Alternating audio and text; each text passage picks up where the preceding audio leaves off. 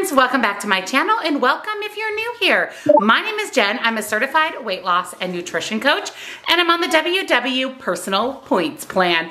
It is Meal Prep Tuesday. I know, it's kind of weird. Normally my meal preps are uploaded on Monday, but yesterday I uploaded a video all about the new plan. If you haven't checked that out, I'll link it as well as the video I did prior to the release of the plan down in the description box for you so you can check them out. So I didn't want to skip out on meal prep because this week is so delicious and so low points. So I thought I'd bring you meal prep on Tuesday. So if you're excited, give this video a big, huge thumbs up. And if you're new or you haven't yet subscribed, I would love to have you here. Hit the subscribe button and click the bell next to it so you never miss a single video. Check out that description box for all 4 recipe ebooks. The 4th and final one, Snacks and Desserts, was released. So now you can add all 4 to your collection. They all contain 15 recipes with calories as well. You're also going to find nutrition coaching. I do personalized macros and calories, definitely recommend, as well as one-on-one coaching if you want to talk with me directly. Links, discounts to everything I share with you today and my Facebook group. Head on over, join us there. We have lots of fun things coming out for the holidays and we'd love to have you. So let's jump in to Tuesday's meal prep.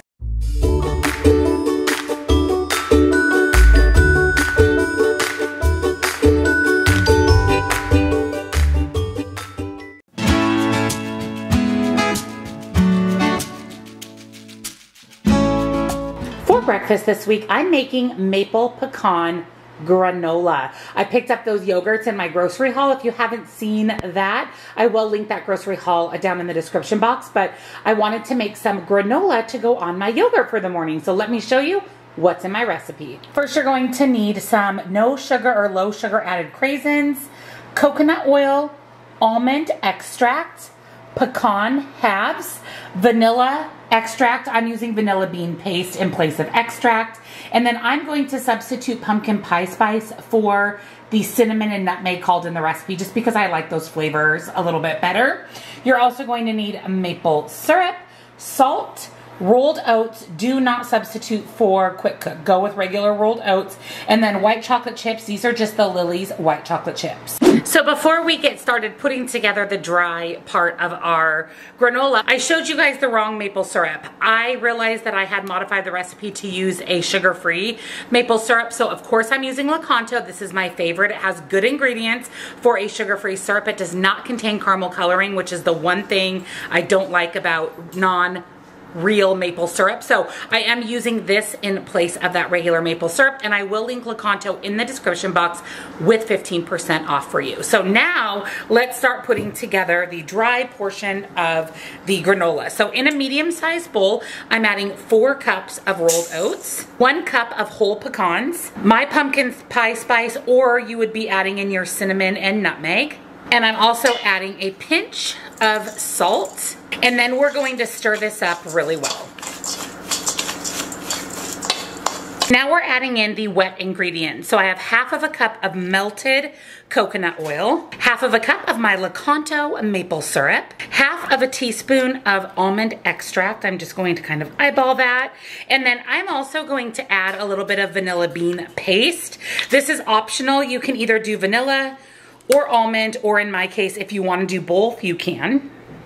And then we're going to stir this really, really well. You don't want any of your rolled oats dry.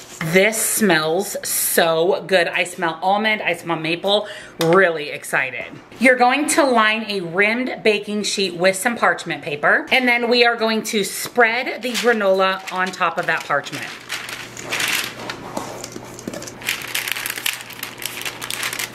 We're baking our granola at 350 degrees for about 21 to 25 minutes. We want to stir this about halfway through. I just pulled out our granola. My house smells incredible. You can see that the oats are nice and brown and crispy.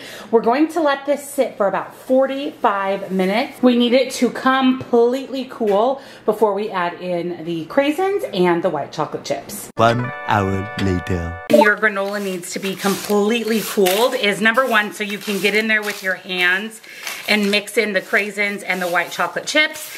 And number 2 is that the white chocolate chips don't melt. So I'm going to store my granola in just a glass dish. So I'm just going to take my parchment paper and dump everything into the dish. And there is our homemade, clean ingredient maple pecan granola. This is a lot of granola. It makes 24 servings. I will go ahead and put the points on the screen, but remember, if oats are 0 points for you, that's going to change the points of the overall recipe. So just put them into your recipe builder to confirm.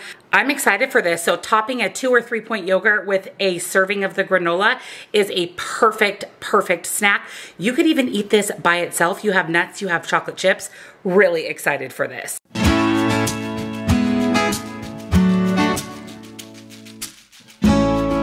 For lunch this week, I'm making a 1-pot lunch. This is such an easy, delicious meal prep. It'd be a great dinner. This is a 1-pot roasted red pepper and sausage Alfredo. So we're making Alfredo with pasta. I can't wait. So let me show you what's in our recipe. Basil is not part of the original recipe, but I'm going to go ahead and add it because I love basil. It's my very favorite herb, so I'm going to add some to my dish. I'm using feta cheese. You can also use goat cheese. You'll need some fresh spinach, Parmesan cheese, and roasted red bell pepper in water, 99% extra lean ground turkey, garlic, and I'm using pork and poultry seasoning to season up my turkey to taste like sausage. That's a little pro tip, a great way to save points and calories. You'll need salt and pepper, low-fat milk, oil, chicken broth, and pasta. Now, of course, I'm using my Fiber Gourmet pasta. I'm doing the rotini shape. You guys already know how much I love Fiber Gourmet pasta. It is so good. The taste, the texture, everything. And the best part is it's 100 calories per 2-ounce serving versus 210 calories of traditional pasta. So it's less than half the calories, less than half the points. It's only 2 points per serving. Now that may have changed with the new personal points plan. I'll put it here on the screen because this is loaded with fiber. There's 25 grams of fiber in this pasta, 17 net carbs, and 7 grams of protein. So it's likely this went down in points. So we are going to find out. And again, it'll be here on the screen. Now I order my Fiber Gourmet off of Nutrition. It's generally in stock. It's the lowest price, and they have the 4 different shapes of pasta that Fiber Gourmet makes. So I'll link Nutrition down below for you, and let's get started on lunch. So to get started on lunch, I've added 1 pound of the 99% ground turkey.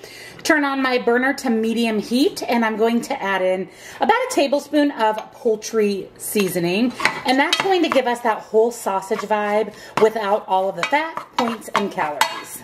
I'm going to add about a tablespoon of olive oil as well. That's going to help add a little bit of fat back in and help it from sticking to the pan. I'm also going to go ahead and add my fresh garlic. Now that my turkey, aka sausage, is all browned, I'm adding in 1.5 cups of low-fat milk and 1.5 cups of chicken broth. I'm adding in my very finely diced jar of roasted red peppers, salt and pepper,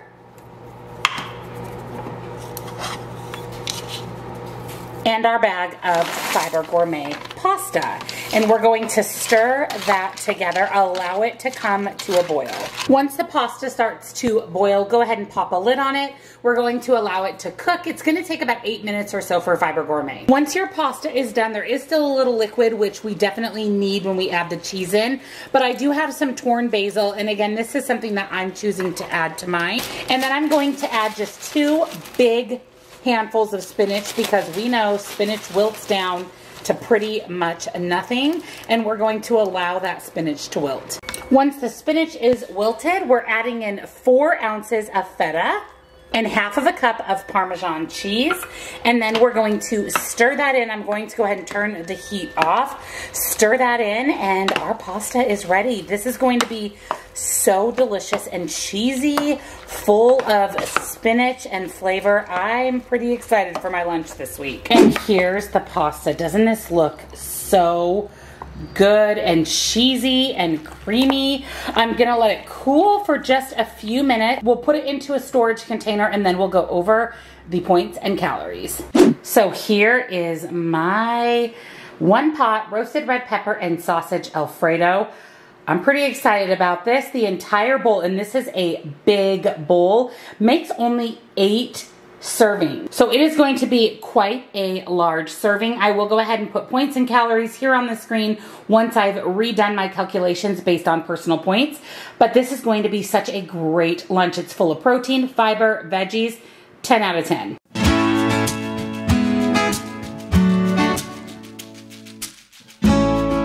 For a sweet treat this week, I'm making a pumpkin cheesecake cottage whip. This is a great treat option or sweet option because it's packed with protein, but you're still getting all of the sweetness and dessert vibes. It is very, very, very simple. It is 4 ingredients. So we're starting with pumpkin pie spice. You'll need pumpkin puree, not pumpkin pie mix, but pumpkin puree, unsweetened, a low-fat cottage cheese of your choice, and then sweetener of your choice. You already know I'm using LAKANTO, my very favorite, and that is again linked down below with 15% off. And then you'll need some type of blending device. So for the pumpkin cheesecake cottage whip, I have my little magic bullet. I'm going to add 1/2 cup of the pumpkin puree, 1/2 cup of cottage cheese, pumpkin pie spice. I'm going to add a lot because I love pumpkin pie spice. And then whatever sweetener you want to use, however much you want to use. So I'm just going to add just a couple of small pinches. We are going to add the lid to the magic bullet and blend it up. It is that simple. You'll know that it's done blending because it is nice and smooth. Look at that. It looks like frozen yogurt pudding texture. Ooh, I am really excited. So again, here's your consistency. It's very, very pudding-like. So this is 1 serving. We're gonna go ahead and add that to a bowl. We're going to try this in real time. So here it is. This looks so incredibly delicious. Like I said, we're going to try it in real time. You can add some chopped nuts to this to bulk it up, add a little bit of healthy fat. You can also pop this in the fridge for an hour or 2 and it becomes more of a cheesecake, thicker like consistency, but we're going to eat it as is. All right, let's give it a try. It smells like pumpkin pie filling. Wow. That's exactly what it tastes like. It tastes like pumpkin pie filling. You do not taste cottage cheese. There is no cottage cheese texture. I will say that I wish I would have added a little bit more sweetener. It's not quite sweet enough for me. It's more of a savory dessert, if that makes sense. There's a little bit of sweetness, but I definitely would add a little more sweetener. So good though. I'm gonna pop this in the fridge. I wanna see if it thickens up to that more cheesecake-like consistency, and this is going to be my dessert tonight, but highly recommend making this. It's really good if you love pumpkin pie filling. You're going to love this. Thank you so much for joining me on another weekly WW Meal Prep. Don't forget you can find all of today's recipes on my website. I'll link that at the top of the description box. Also in the description box, you will find my 4 recipe ebooks, nutrition coaching, links, discounts to my favorite things, and my Facebook group. Head on over and join us there. Apparently UPS is here. Somebody's here that my dogs are losing their mind over, so sorry about that in the background. But if you enjoyed this video, thumbs up it, and of course subscribe. I'd love to have you. Thank you so much for watching. Happy Tuesday, and I'll see you in tomorrow's What I Eat in a Day.